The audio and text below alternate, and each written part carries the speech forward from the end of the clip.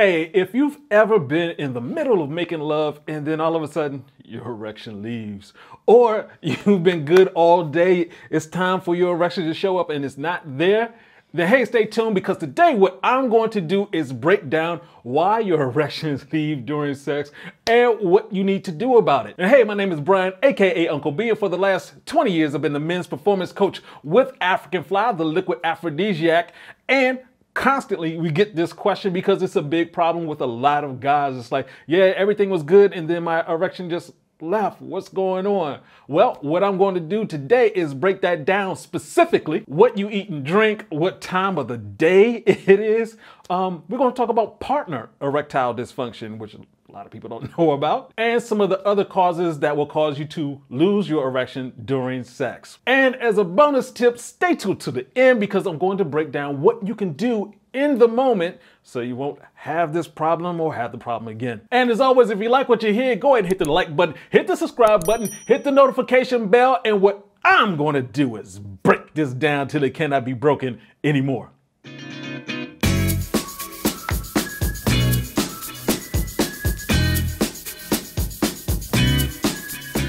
So first of all, obviously you can lose your erections for a number of reasons. We're talking about your overall health, what you eat, your fitness levels, the amount of sleep you get, just a number of things affect that. And if this is happening to you, don't worry. This damn near happens to all men at some point in your life, especially as you get older. So when we're talking about ED happens basically when you're not getting an erection or maintaining erection the way that you want to. And some of the causes are sort of obvious stuff. We're talking about tobacco use, heavy alcohol use, just your body in general, whether you have high blood pressure, low blood pressure, high cholesterol, all of those things obviously can affect your body. When we talk about erections, we talk about the African Fly sexual performance scale. It's the scale I came up with to help you quickly identify where you are in your sexual health. It's a scale of 1 to 10, with 10 being the highest. Everything is working, 1 being the lowest.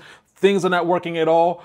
Most guys, when we're talking about you losing your erections, you're sitting there right in the middle of about a 5 or a 6. A 5 means that you need a lot of foreplay, a lot of stimulation in order for things to work. 6 is just right above that. And, you know, you're sitting in that range where it's like, hey, things should be working, but it doesn't. It sort of applies to a 7 also. And we use this scale because it also helps you understand where you are with your testosterone levels. And with your testosterone, it is the bursting and burning of testosterone that fuels erections. So the thing to remember is that your testosterone changes all day long. It does stay in about the same range though. So the higher your range is, the better it is, the least likely you're going to have an erection loss during sex. One of the things to remember is that testosterone is the highest in the morning. That's the reason why you get the morning erections and morning sex is so great. And you actually lose 20% over the course of a day. And that doesn't include if you do some of the wrong things like drinking alcohol, things like that. And of course, the thing to remember is that your testosterone is created while you sleep. So make sure you get your sleep in. All right, so let's go ahead and talk about what you eat. And this is very important because what you consume has the most direct effect upon your body, obviously, and of course that affects your erections. Eating foods that cause inflammation is going to slow down the blood flow, and that's what you need for strong erections. And if your body is constantly dealing with bad foods, it doesn't have time to help you get better erections. It's trying to fight off what you just ate. Fight off the inflammation that's occurring. So when we're talking about foods to avoid because they're going to cause more inflammation, obviously we got to talk about that fried food. I know, not the fried food. And of course we always talk about animal protein. Animal protein stays in your system for 6 to 8 hours. So you may be thinking, oh, I just ate that really early during the day, but it still stays in your blood and it affects the inflammation, blood flow, and your erection. Of course, we got to talk about the highly refined flour, sugar, obviously, because that has lowers your testosterone levels immediately. Milk and cheese definitely does that. And you have to be careful with juices because juices tend to have a lot more sugar than you need. Now, this may seem like a lot because, you know, this is stuff that we normally eat. We're not supposed to be doing this. We're in an unnatural state when we're eating this way. And a great tip for you if you're having this issue is avoid eating for a minimum of 3 hours before you have sex. It's like going swimming. You have to have your stomach clear so you can function properly. Now, let's talk about something that a lot of people aren't familiar with and haven't thought about, and that's called partner erectile dysfunction. And that's when you're with someone you want to have sex with, but it's not working out. And there may be some underlying reasons that you haven't thought of. Now, part of that is just dealing with overall stress. If you're stressed and she's stressed and you guys are bringing your stress together, it's not great for lovemaking. It's not great for your erections. So some of the things that you can do about that is more foreplay. I always say foreplay is for men, and that is because it helps build up your testosterone so you get more blood flow, better erections. Some of the things you can do is have a Nuru massage. Check that out. N-U-R-U massage. Basically, it's an adult slip and slide. It is really fun, and it gives you time to play with each other, have that foreplay. So when it's time to interact with each other, to have intercourse, much easier. Things are working the way they're supposed to. One of the things you have to do, though, is remember the best sex is when you're present. When you're into the moment where you're not thinking about anybody else but this person and enjoying yourself. So that's something you have to concentrate on. And you also have to experiment with condoms. You have to make sure you have the right size condom. If you're using that, I mean, sometimes you may not be even thinking about it, but you do have a piece of plastic that's covering the most sensitive part of your body. Of course, that's going to have an effect.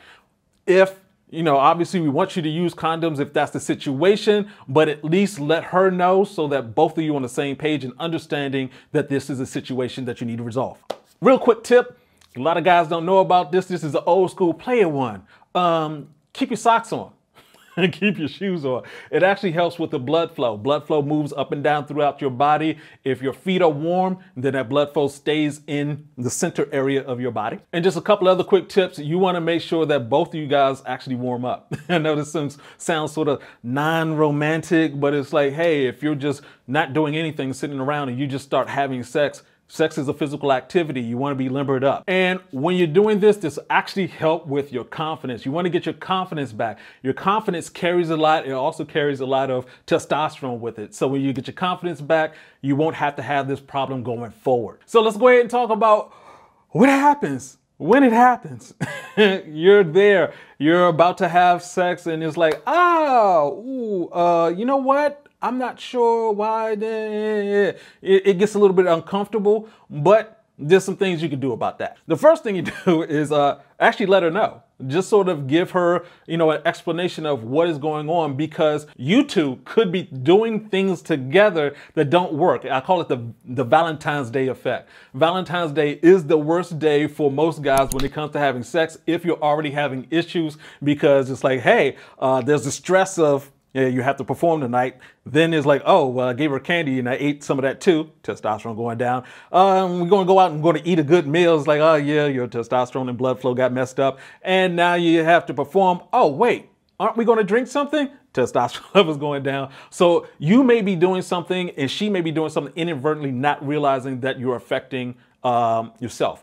For women, they can drink and still perform. For guys, it's not as easy. With that information, now both of you, she can help you figure out what you need to do. She can encourage you to take care of yourself so that she can enjoy. One of the other things you want to make sure you do not do is get stressed about this situation. Like I said, all men are going to experience this at some point in their life, unless you're just, you're super great with your testosterone and your health. Here's another thing to do during that moment.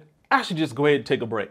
And go ahead and start up with the foreplay. It's like, yeah, you're trying to get into it. You're not functioning correctly. Just say, hey, let's go ahead and relax. We'll be able to get back into it. Start up with the foreplay. You'll be able to jump back in. One thing to make sure you don't do during this break is go eat something or drink something, especially alcohol. Of course, the most important thing out of all of this, if you've experienced this, is to learn from it. Go ahead and think about it. Write it down if you have to. What did you do? What happened?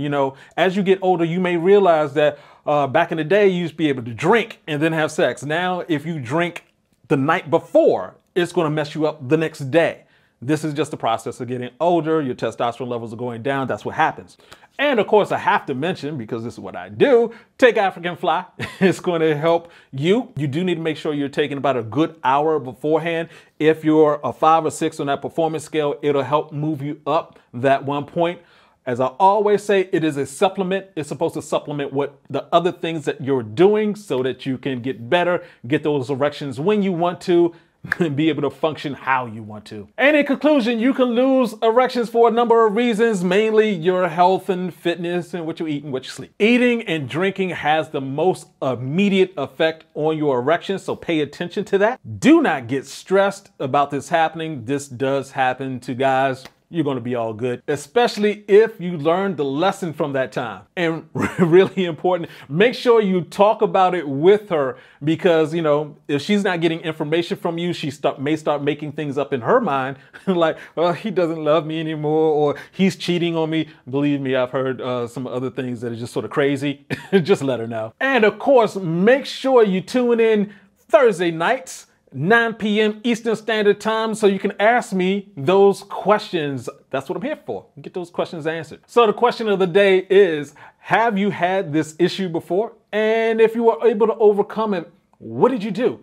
Let us know in the comments section below, because we need to share this information. And again, if you like what you heard, go ahead and hit the like button, hit the subscribe button, hit the notification bell so you can get information like this coming to you every week. And this is Uncle B saying, get your game up. Peace out.